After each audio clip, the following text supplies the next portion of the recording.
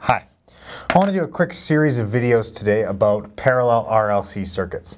So parallel RLC circuits are containing resistance, inductors, and capacitors. Not all parallel circuits are going to contain all three, but if we can solve one with all three, then we shouldn't have a problem solving one with only two. So the first step in parallel RLC circuits, step number one, is to solve each branch.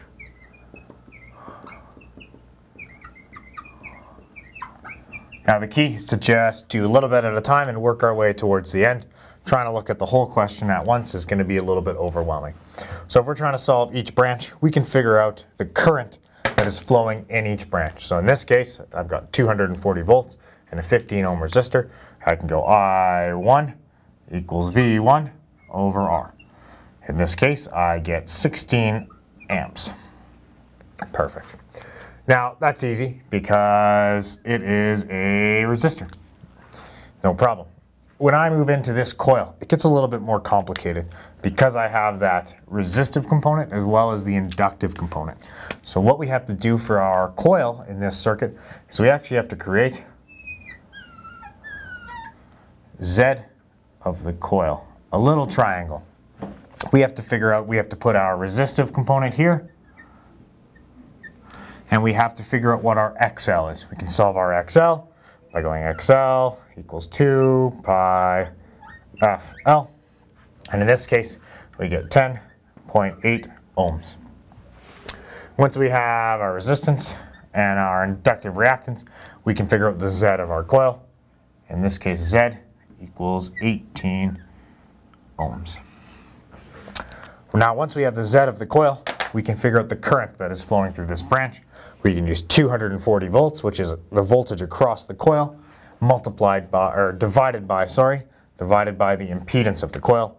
So we'll go I2, we'll call it in this case, flowing through the second branch, equals V2, 240 volts, divided by Z of the coil here, which in this case gives us 13.333 amps. Perfect. Now, because our coil is resistive and inductive, we actually have an angle here for that branch of the circuit. Now we can solve that angle in any ways, SOHCAHTOA. You can figure out the power factor.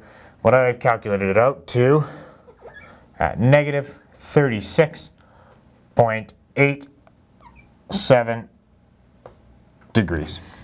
So now that's the angle of the coil. The last branch is our capacitor. We have a microfarad rating, 66.314 microfarads. So we can go XC equals 1 over 2 pi FC. In this case, we get a capacitive reactance of 40 ohms. Now, once we have that capacitive reactance of our coil, we can figure out the current flowing through that branch. We can go I3, because it's the third branch, equals V3 divided by XC in this case, and we end up with 6 amps. Now we're going to take these values and we want to place them onto an HV chart, and then in the following video we'll take those values and we'll figure out our current total, and then in the video after that we'll take these values and we'll work with power. This is 6 amps. So before we put it onto our HV chart, just to refresh, because our 16 amps is across a resistor, it's actually going to be in phase, meaning this is going to be at 0 degrees. We said that this was out of phase a little bit because it's at negative 36.87 degrees. And our 6 amps across our capacitor is going to be at 90 degrees.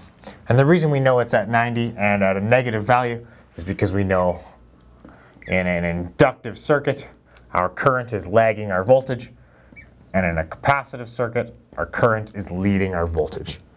Well, in this case, on a phasor diagram, our voltage, we're going to call our reference, because our voltage is the same throughout, 240, 240, 240, 240. Voltage is our reference. I1 is going to be at 16 amps. And it's going to be in phase.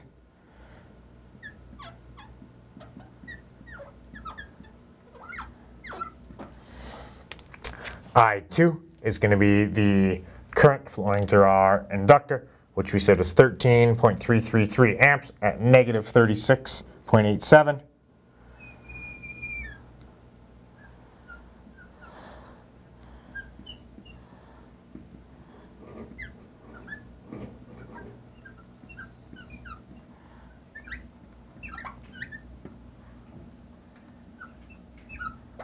And finally, our third current is 6 amps at positive 90 degrees.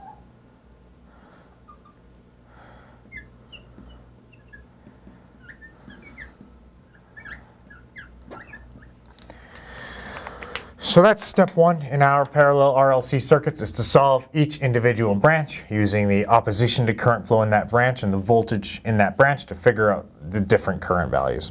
Thanks for watching. Remember to check out the next videos to solve current total for the circuit and power totals for the circuit. Thanks.